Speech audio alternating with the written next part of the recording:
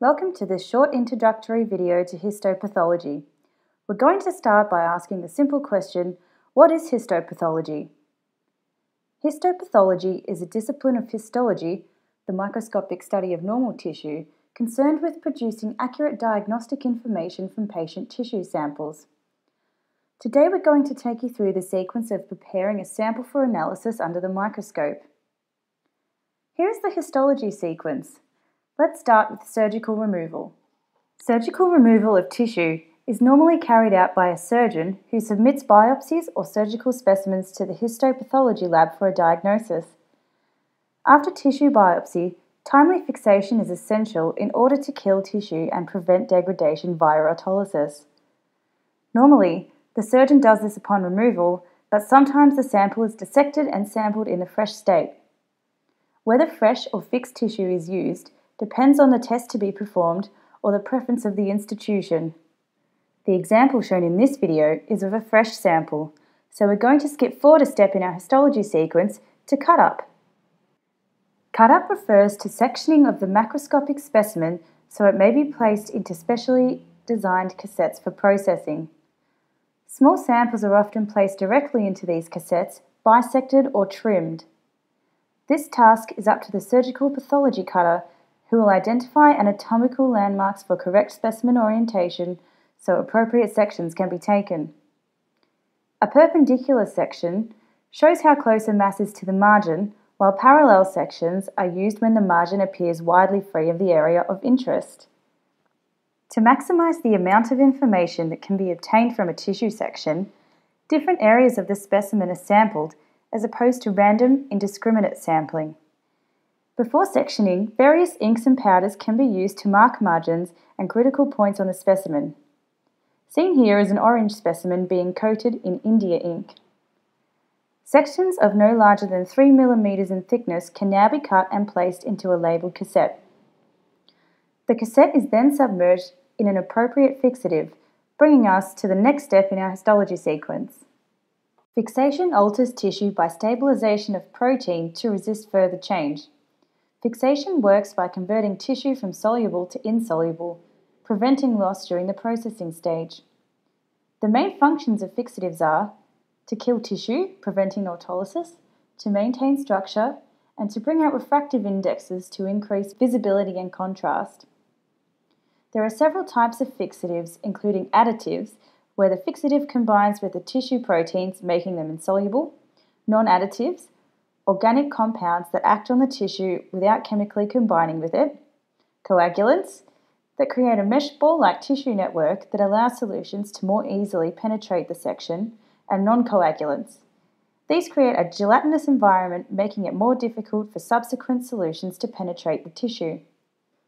Many factors influence fixation, such as tissue size, the osmolarity of the fixative, the pH of the fixative, temperature, time, including delay from surgical removal to fixation, and duration of fixation, the type of fixative, and the tissue to fixative volume ratio. Now let's go through an example of a popular fixative, formaldehyde. Formaldehyde is a colourless gas often obtained as a 37 to 40% solution in water. This is known as formalin. 10% formalin is one of the most commonly used fixatives in the lab. Formalin is a non-coagulant additive that penetrates tissue rapidly but fixes slowly. Other fixatives include glutaraldehyde, alcohol, and osmium tetroxide. Each have different properties that make them suitable for different uses. This brings us to the next step in the sequence, processing. The aim of processing is to prepare your tissue in a support medium such as paraffin wax so that very thin sections can be cut in order to observe individual cells under the microscope. The three main principles of processing are dehydration, clearing, and infiltration. During dehydration, denatured alcohol and ethanol are used in increasing concentrations to remove water and fixatives. Once the tissue is dehydrated, xylene, an intermediary agent, is used to clear the tissue, as it is miscible with both alcohol and paraffin wax. During infiltration, paraffin wax is pumped into the tissue to act as a support medium. The fluids are pumped in and out of the processing unit in a controlled manner for correct temperature, pressure, and fluid circulation.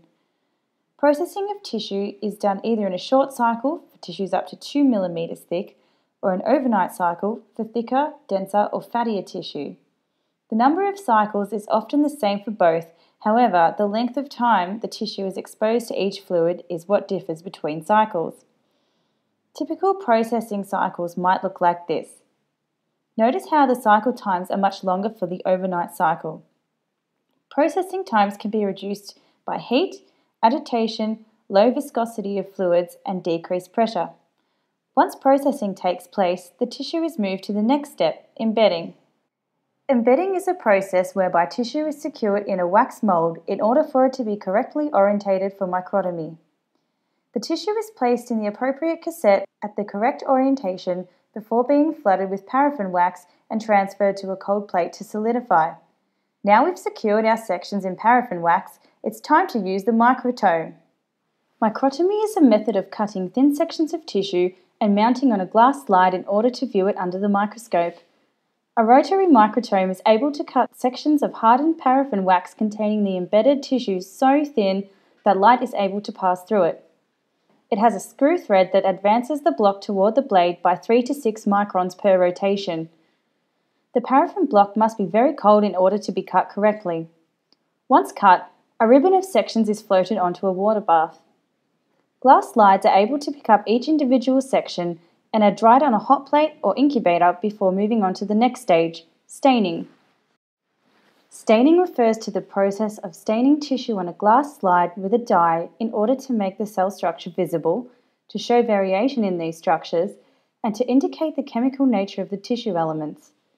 There are many different staining methods that can be used. However, most stains are water-based, and at this stage, the tissue is embedded in wax. To remove the wax, xylene is used in a process known as dewaxing. Because water and xylene are immiscible, ethanol is used to remove the xylene and the slide can now be taken to water. This process is known as hydration. Now the slide is ready to be stained. One of the most commonly used stains is hematoxylin and eosin, or H&E. The hematoxylin stains the cell nuclei blue to purple, and the eosin stains other cellular components varying shades of pink. This enables the histopathologist to observe several different tissue structures and gives a good balance between nuclear detail and other structures. A H&E stain is usually sufficient for the histopathologist to make a diagnosis. However, other stains may be required. Some more specialized stains include the periodic acid Schiff stain, Alcyon blue, and Masson's trichome stain. Once the stain is complete, the section needs to be dehydrated with ethanol and cleared using xylene so a cover slip can be applied using DPX, a solution that is immiscible with water. Slides are now ready to be examined under the microscope by the histopathologist and a diagnosis can now be reached. We hope you enjoyed this quick introduction to histopathology and thank you for watching.